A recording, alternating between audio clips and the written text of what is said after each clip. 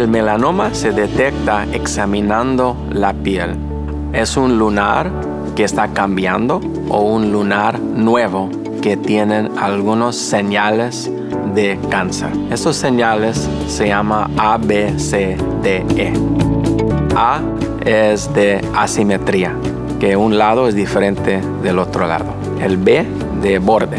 Y en melanoma el borde no es como una curva, una línea, es muy irregular. C es color.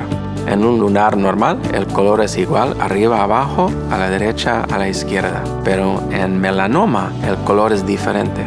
D es diámetro. Diámetro más de 6 milímetros o el tamaño de una goma de un lápiz. Y cuando un lunar es más de 6 milímetros, especialmente un lunar que es oscuro, tiene más riesgo de ser un melanoma. E significa evolución.